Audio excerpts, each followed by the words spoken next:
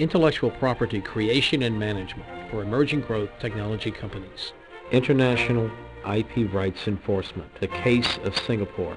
This presentation is brought to you by the IP attorneys and professionals at Hulsey Intellectual Property Lawyers through the Hulsey Intellectual Property Technology and Invention Monitor website.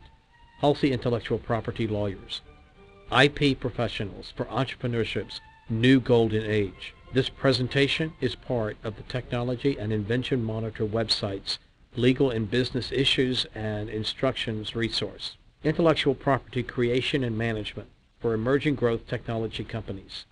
International IP rights enforcement, the case of Singapore.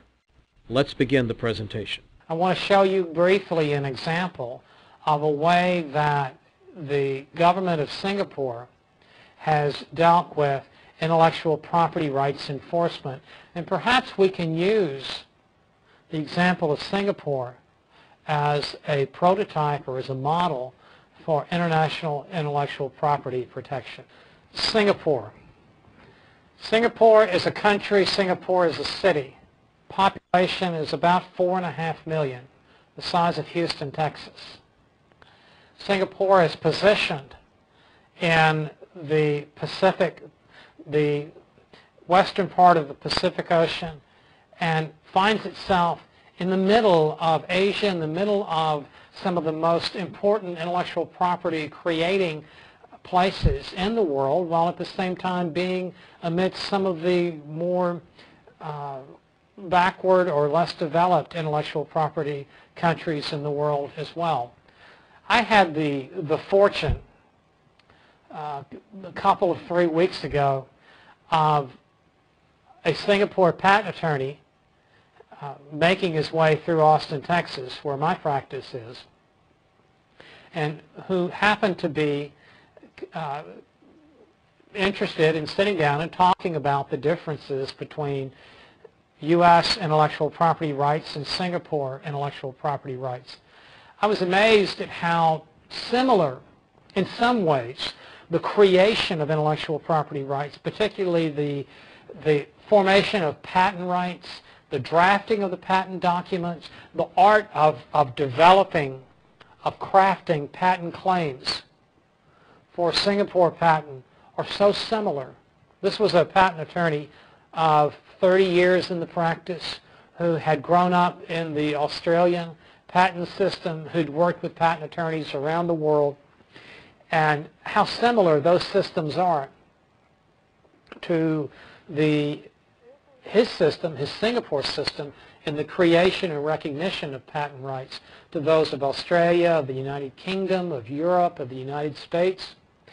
And then we talked about the enforcement and how different the rights enforcement mechanisms are in the United States and the rights enforcement mechanisms are to those of Singapore.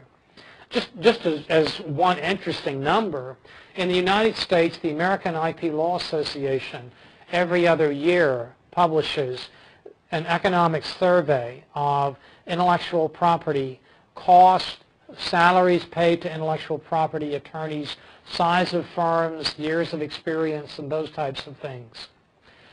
Nominally, the report has been, at least for the past decade that I'm familiar with, that the cost of having a patent lawsuit go from the initial filing of a petition for patent infringement to a jury or judge determination of infringement, not all cases go there. Not all cases reach, but the cost, the nominal cost, is somewhere between $1.5 to $2 or even $2.5 million for a patent infringement case.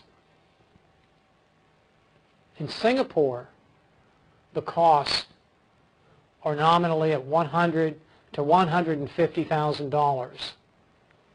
This patent attorney, who'd have more experience as a patent attorney than my 20 years of practice, confided in me that clearly the adjudications, the determinations of infringement are just as solid in Singapore, in his mind, as are the determinations that arise by the much more expensive process in the United States. at the same time, the cost in terms of time, you can have a patent lawsuit in the United States go from the fastest dockets take it from 6 months to 9 months, perhaps a year. There's some cases, the Williams satellite case, for example, that had to do with the Hughes electronics satellite developed by a patent owner or inventor by the name of Williams for the infringement of the satellite, telecommunications satellite, was a patent litigation that lasted over 40 years, and which the government was sued by the patent owner for patent infringement. That case lasted over 40 years. There are other cases that have lasted decades in patent infringement. Well, I consider that to be a problem.